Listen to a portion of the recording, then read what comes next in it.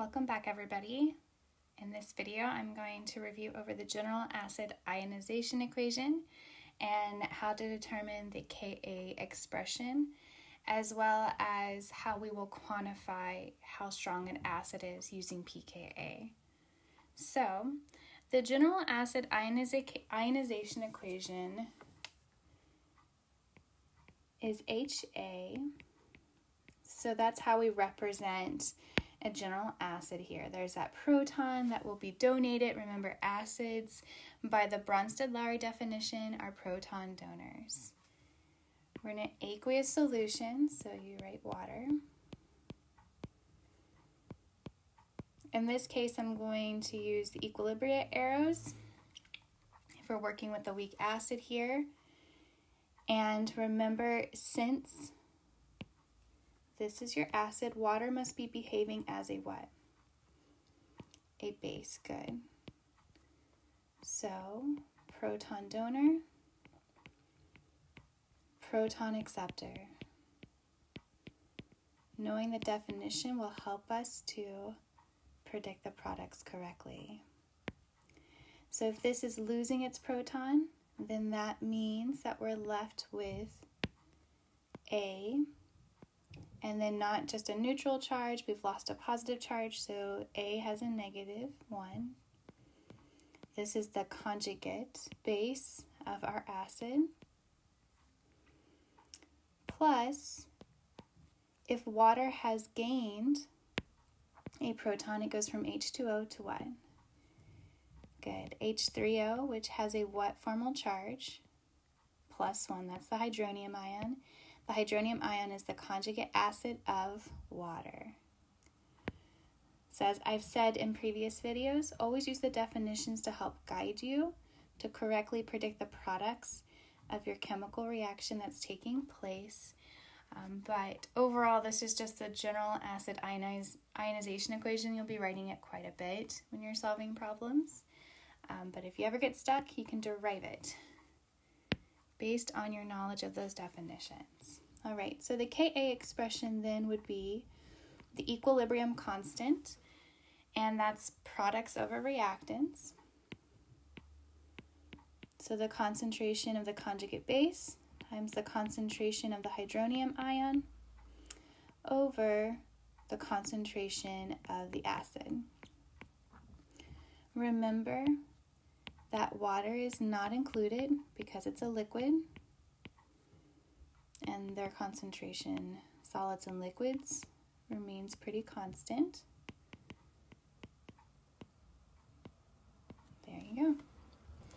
Also remember, with equilibrium constants, we learned some trends. Now, if Ka is a lot greater than 1, does that favor products or reactants? Good, that favors products.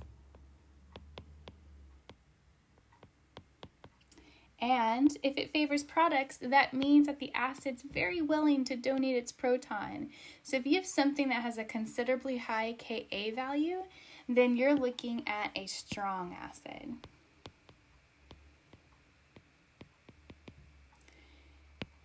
On the other hand, if you have a Ka less than 1, then this favors reactants. And that would be typical of an acid that really wants to hold on to its proton. It wants to stay in this form here, and those would be considered weak acids, which is the majority of the acids we will be working with together. Now, the table below shows you a list of the 6 strong acids that you will need to learn.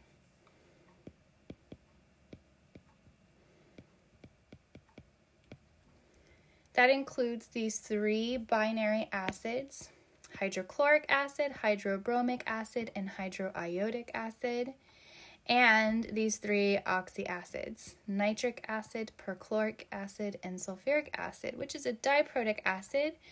And at the end of these series of videos on acids and bases, I will cover polyprotic acids. Make sure that you learn this table here, because if you recognize you have an acid that you're working with, but it's not one of these acids, then you can assume it's a weak acid.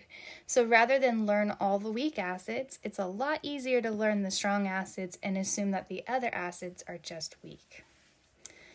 All right, so what happens if we have a 1 molar hydrochloric acid solution? What is the hydronium ion concentration? And that's going to be kind of a big question we ask ourselves throughout these videos, because knowing the hydronium ion, we'll learn in a future video, allows us to calculate the pH, which allows us to determine if the solution is acidic, basic, or neutral. All right, first question you should always ask yourself, what's in my beaker? Right? When we put hydrochloric acid, we recognize that it's one of the strong acids.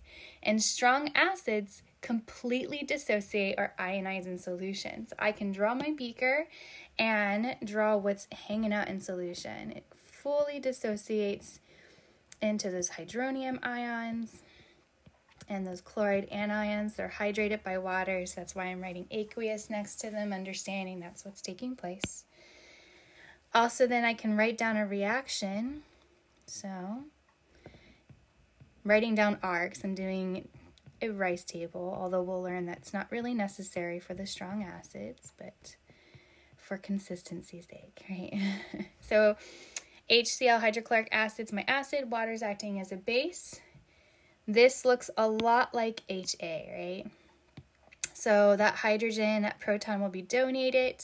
We will form the hydronium ion, and then the conjugate base of hydrochloric acid looks like this, but with Cl, it's called the chloride anion.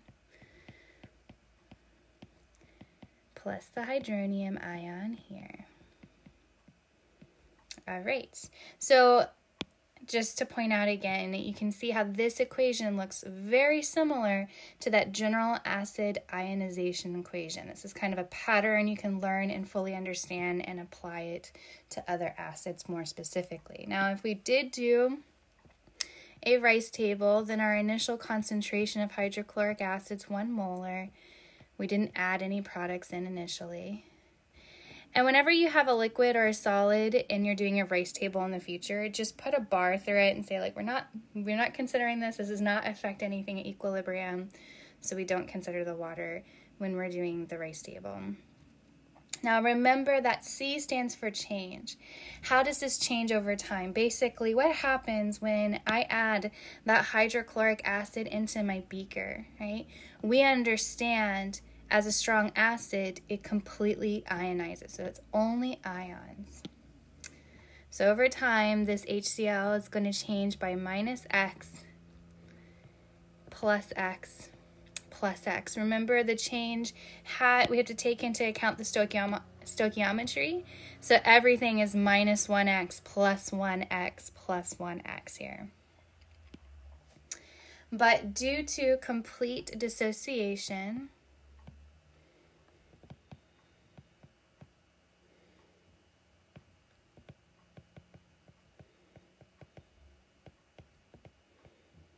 X ends up being 1, right? 1 molar. So basically, this is saying minus 1. Here we're saying plus 1 and plus 1 here. So our final concentrations at the end, if we were hypothetically at equilibrium, which in this case we're not, but in the end we have 0 amount of HCl that's still intact. We have 1 molar of chloride ions and 1 molar of hydronium ions in solution. So the answer to this question is that the hydronium ion concentration is equal to 1 molar for this 1 molar hydrochloric acid solution because it completely broke up. And the trend is that if you have a strong acid,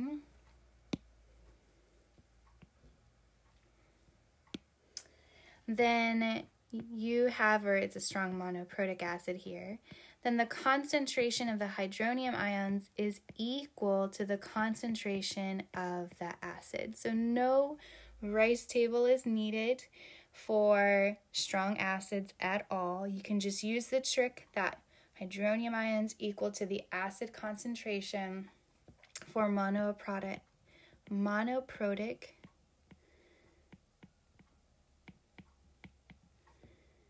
strong acids. Okay. All right, so no rice table actually needed there due to complete dissociation. Whereas with weak acids, remember we only have partial dissociation or ionization.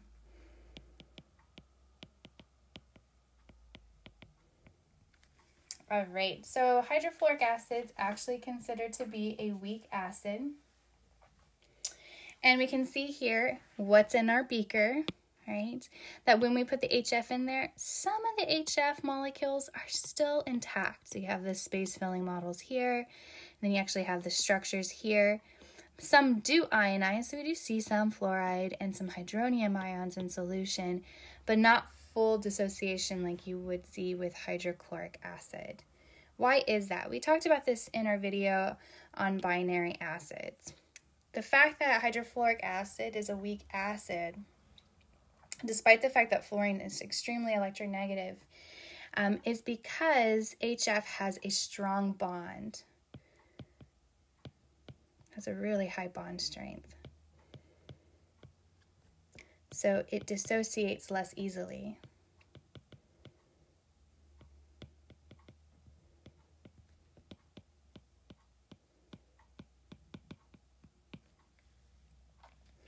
And so we can represent that once again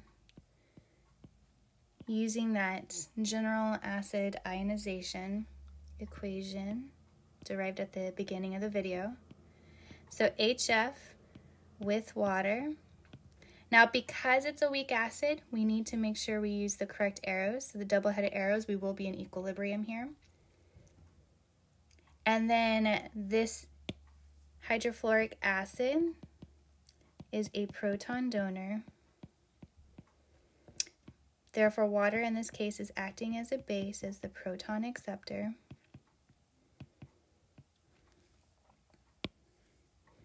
We end up with the conjugate base of hydrofluoric acid, which is fluoride, and the conjugate acid of water, which gained a proton and turned into that hydronium ion.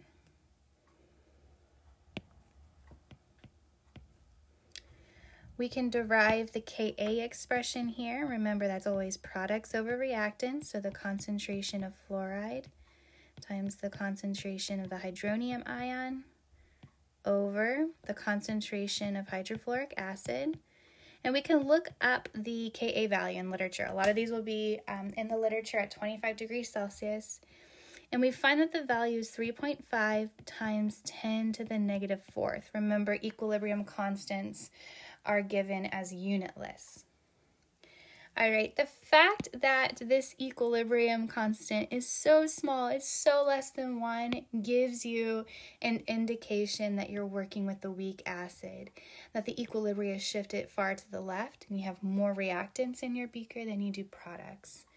That HF does not want to let go of that proton, does not want to donate it, making it a weaker acid than, let's say, for example, hydrochloric acid.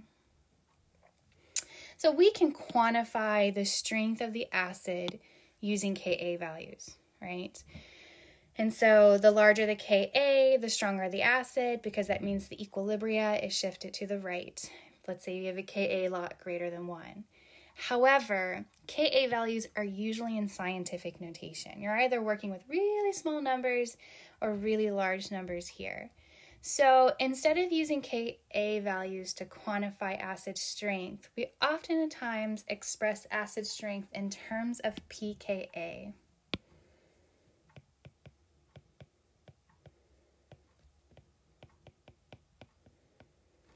And the formula you should learn here is that pKa is equal to the negative log of Ka.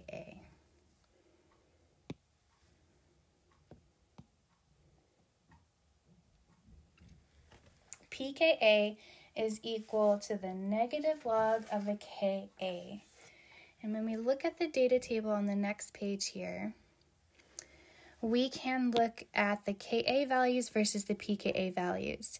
And notice how the pK values are just like these nice numbers that you can maybe wrap your head a little bit better around. I know I can for sure. I don't have to think about orders of magnitude small or large orders of magnitude. Just have to compare, 3.34 to 1.96. So it's just an easier way to quantify acid strength. The trend here is that the lower the pKa, the stronger the acid.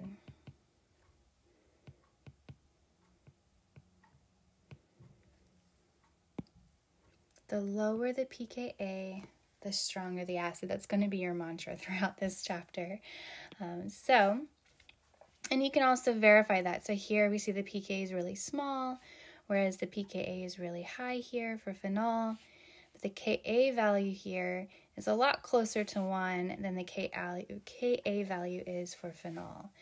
So just using these numbers allows us to see which one is a stronger acid relative to another acid. Now understand, these are all weak acids, right? You can see that by the equilibria arrows. These are not strong acids. Chlorous acid is not on that list of strong acids, the 6 strong acids that you need to learn. They're considered weak acids, but we can now see, the strength of their acidity relative to one another, right? And if you go on to take, for example, organic chemistry, you would start studying more of these aromatic molecules and have a better understanding why phenol is considered such a weak acid in comparison to something like formic acid. And you would investigate the structure of the conjugate base produced and its stability in order to answer that question. But for right now in my course, second semester general chemistry is all about doing data analysis. And so we will utilize these Ka values and these pKa values to answer a lot of the questions that we have regarding these acids and to work problems. No need to memorize them in my class. Some faculty will have students memorize pKa values of families of compounds and whatnot, like alcohols typically have a pKa of around 16 and, phenols are around 10. And so I'm not going to have you memorize that. I would provide that data that you needed, the Ka values and the pKa values to answer your questions. All right. Thank you all for watching, and I'll see you next time.